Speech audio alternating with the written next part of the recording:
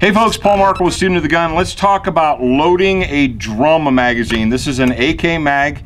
It is the 75 round drum mag that's very common. You can find these just about everywhere. This one came from Century Arms and it was made in Romania, but it's very similar to the ones you would get from Russia or Czechoslovakia, China, whatever, Serbia.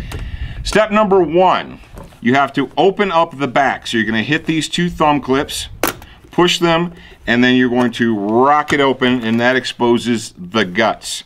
Now, right in the very center, there is a button.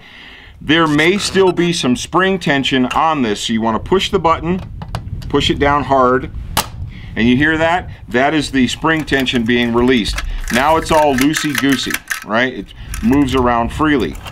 If a Russian private can figure out how to do this, you can figure out how to do it as well. So what we want to do is we're going to take the inside and we're going to spin it around.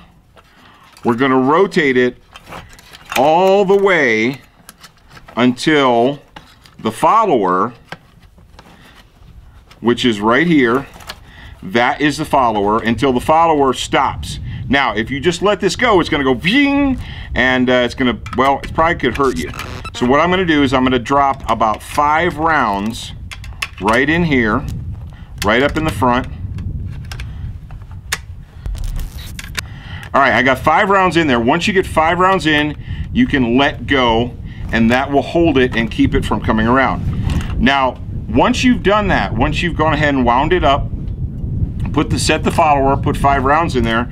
Now all you do is you take ammo and you put ammunition, 7.62 by 39 rounds, every single place you can fit them. There's single slots, like so.